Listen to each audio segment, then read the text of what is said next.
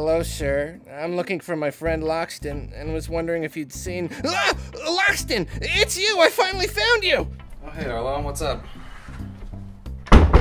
Dude, I thought you were dead. I went to your place to raid your fridge. I mean, not raid your fridge. And... Hello? Anybody home? Hello?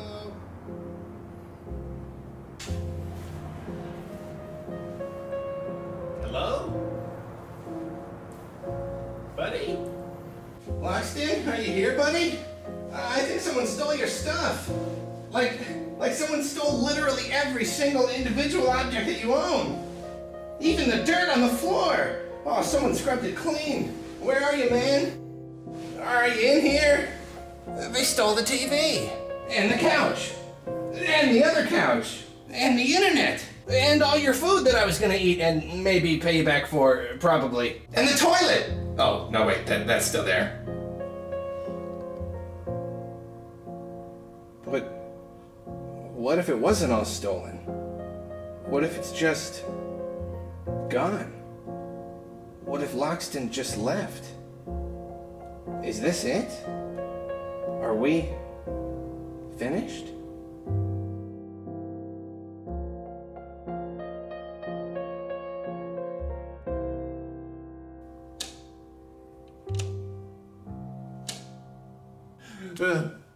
This is that one wall that was in that one shot of that one video, I think. They all kind of look the same. That's the spot where I spilled my drink. And that's the spot where I spilled my other drink. And over there is where I dropped my entire taco salad. It would take 1,000,000 taco salads to fill this hole in my heart.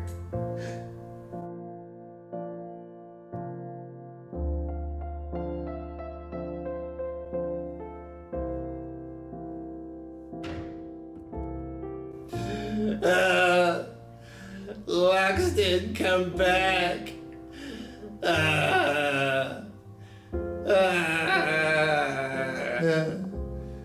And that's where I dropped an entire lasagna.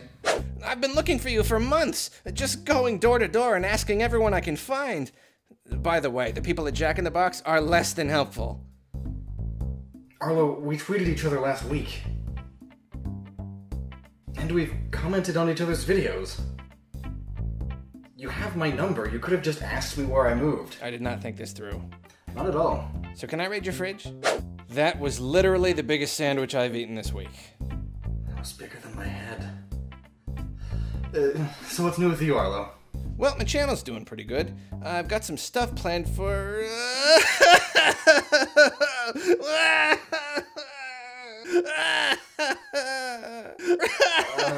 What's wrong? All this, thinking you were gone forever, wandering around town, you being out of that fancy deli mustard, it's reminding me of the single saddest and most beautiful piece of drama that Nintendo has ever created, where one man has to endure the most terrifying tasks in order to save his one and only brother. Luigi's Mansion? No, I'm talking about something much sadder. The year is 1993. Mario and Luigi are fresh off a string of grand adventures, living the good life, when the unthinkable happens. Mario is stolen away, dropped into a hole like an old sock casually tossed into a garbage can. Fortunately, we soon learn that he's fine. But then he's stolen away again, plummeting into a hole like an ant-covered donut furiously chucked into a garbage can. Luigi watches helplessly, perhaps waiting for Mario to drop into a third scene, maybe with its own hole. But that never comes. Little does Luigi know that the terror, the pain he will endure, has only begun. Putting on his strongest face in such terrible circumstances, he pledges to search the castle for his brother. And at first all seems normal until Luigi enters an inconspicuous door, and is subjected to the most cruel story twist acclaimed developer the Software Toolworks, aka Mindscape Interactive, has ever inflicted upon a character.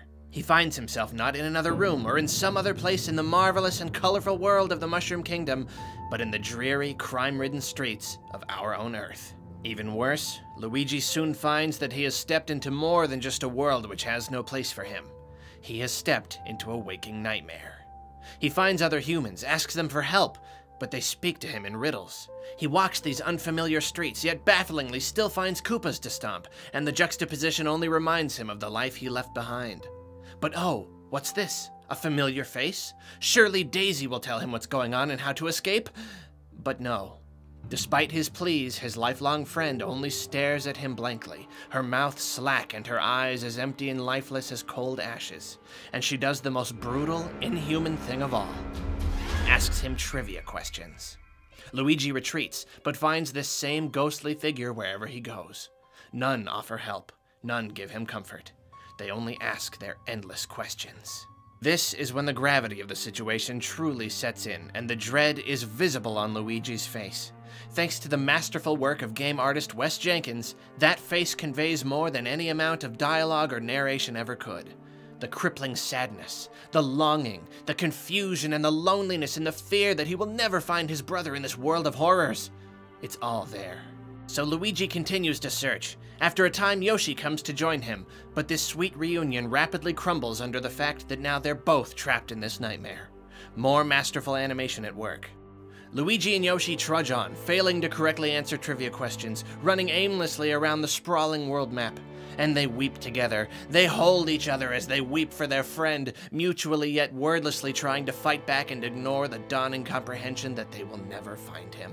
And the player weeps as well, for there is a genius storytelling device at work here that has since gone unparalleled, not only in the gaming industry, but in the very art of dramatic fiction.